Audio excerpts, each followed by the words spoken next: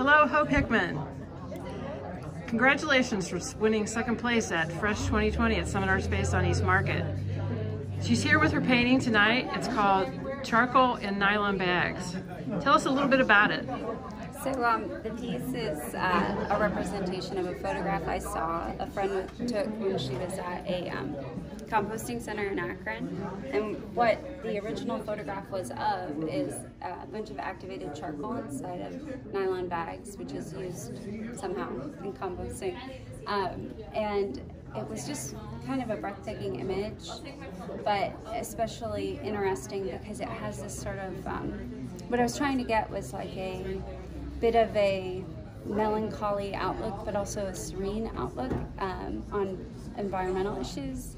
So the best way for me to put it into words is when you're sitting inside of a nice warm house in the winter and you look out and you see snow, and when you look outside, obviously if you were to get out of your comfortable space and rummage out into the wilderness, you would eventually die of exposure.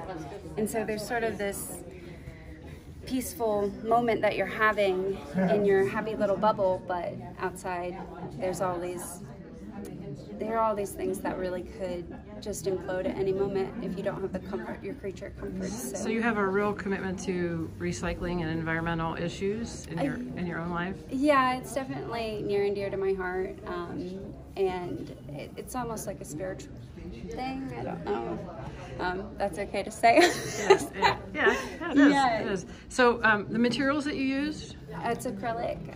What I do at the beginning before I paint the acrylic onto it is I take my canvas and put a lot of recycled paints to build up a thick layer of gesso, and then I paint on top of that with my cheapo acrylics and recycled paints if I have them, and then it has a varnish over the top of it.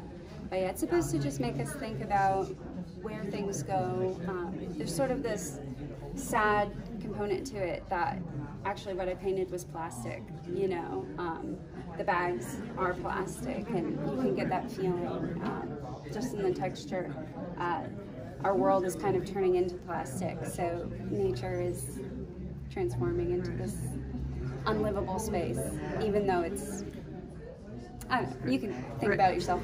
Great. Well, thank you very much, and we'll be looking forward to your next thoughtful piece. Thanks. Bye. Bye.